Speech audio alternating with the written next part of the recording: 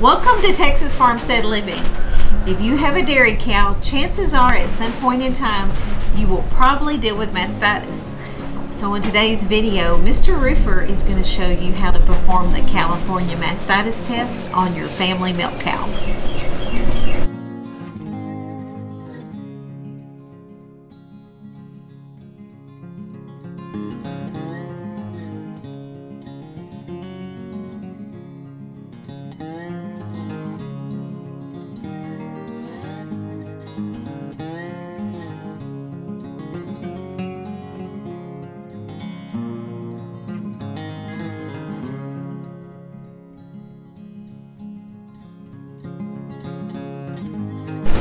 We have already mixed this earlier. We'll show you a B-roll. You put concentrate up to this first line. You add the rest with cold water and mix it. This is your solution for adding to the cups after you pour milk in. The equipment you'll need is your reagent, your paddle, and a discard bucket. I don't like to pour it on the floor. It gets more bacteria on my floor than what I have already.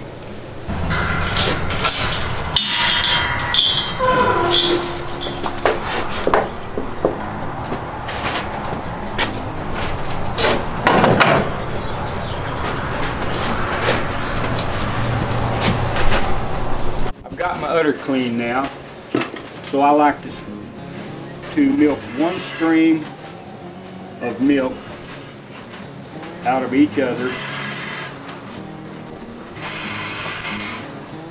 into my discard bucket.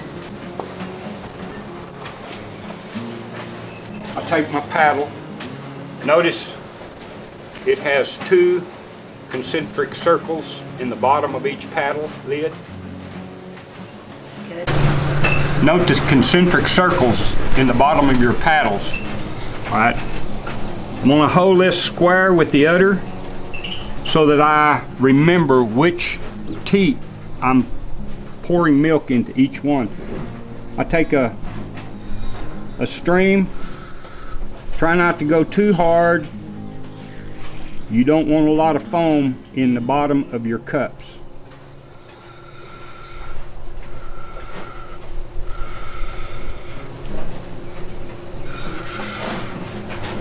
You only need a couple of teaspoons.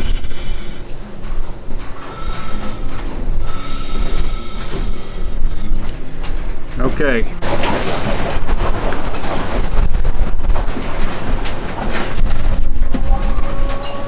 I have milk in my paddle. I'm going to gently tip this forward. Notice milk ran out of each paddle down to about the first concentric circle.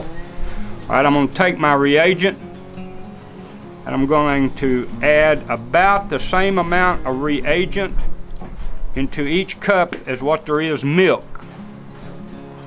I've only got about 10 seconds, so I'm gently going to swirl the milk in each cup. Notice they're all evenly swirling, except this one right here. It forms a little dome in the middle of the cup. But when 10 seconds passes, it starts goes away. All right, I'm going to pour my milk out of the paddle. Watch how it pours out. That first one came out stronger. The rest came out like water.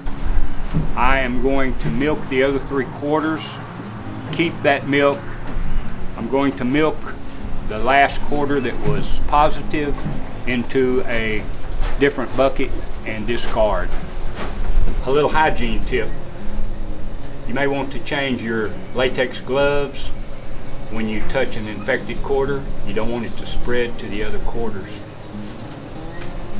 While Mr. Roofer is milking Belinda, he just performed the California mastitis test. I'm going to talk to you a little bit about why it is so important.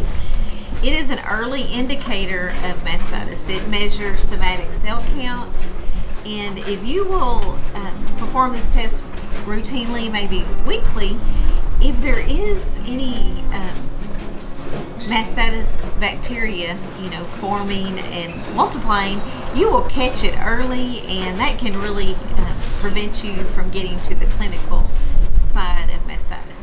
And Mr. Rupert and I have been using this test, or he has, for I think since about 2012, and we really never get to that clinical side of mastitis. And we have a lot of dairy cows, and so it must work really, really well, and we want to really encourage you to implement that test into your milking routine. So now let's talk about some ways, some little signs that I've noticed over the years when maybe we're not using the test every day, but I see some little signs that maybe we ought to use it. So first of all, slow straining milk. That is a very, very good indicator. Another sign is salty tasting milk. If you want to use the test, those two things. And thirdly, if you see any kind of milk curds or any clumping in your filter, so then you want to perform the test. Very important. And then one of the things that is always is the first indicator to me is I make kefir every 24 hours, and my kefir will fail if there is any somatic cell count in the milk. So there's 4 really good signs to pay attention to daily when you're processing your milk. In our video on hand milking our family cow, I made a comment on how healthy milk looked in the picture when it was real foamy and effervescent-y. That's a sign of good milk. A sign of mastitis possibly in your milk is not foamy, not effervescent-y. It's a real flat looking milk. Now we're going to talk about some reasons that you may have had a positive reaction on your California mastitis test.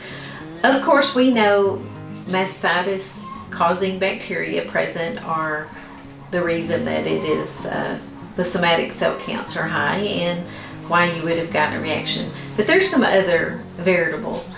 So such as estrus in the cow, there's environmental conditions, so if the cow is standing in water in a water tank, or the cow's udder is dirty, so those can contribute.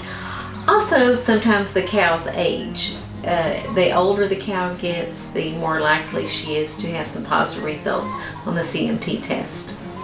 Also, when the cow calves, in early lactation, the cow is probably for sure going to have a positive reaction to the test, and sometimes in late lactation you'll see a positive result. Okay, I've got a few tips for you when you do get a little bit of a positive reaction, some things you can do. Of course, if you have a strong reaction and just maybe even a slight one, you should definitely consult with your vet. But some little tips, some little things that we do is we let the cow and calf stay together.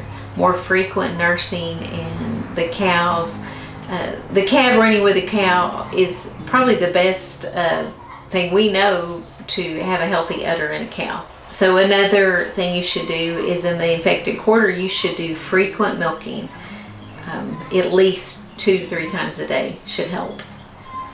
And also to alter the cow's diet in some way.